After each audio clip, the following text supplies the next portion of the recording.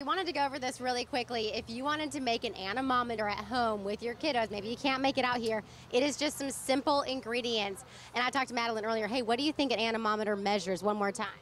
Wind. Wind. She is so smart. Okay, Miss Desiree, tell me, what are some of the ingredients that we need to make this at home? Absolutely. So what we're going to need is a pencil. This is our stick. We're going to use 4 straws and 4 solo cups. Then what we're going to do, as Tavian's doing over here, he's taken some tape and he is wrapping 2 straws up. And once we do that with both sets, you're doing great, Tavian. Roll that up like a little snake around it. Absolutely perfect. I'm not good at crafts, you guys. Just at the end, let's take a look at Madeline's because hers is already done. Sorry, Tavian. Look at that and watch.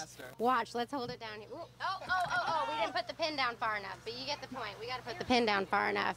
But once it does that, what do you think it's going to do? Is it going to spin? We should probably stick to doing weather on the green screen. We're going to show you the final product coming up in just a little bit, but isn't that cool?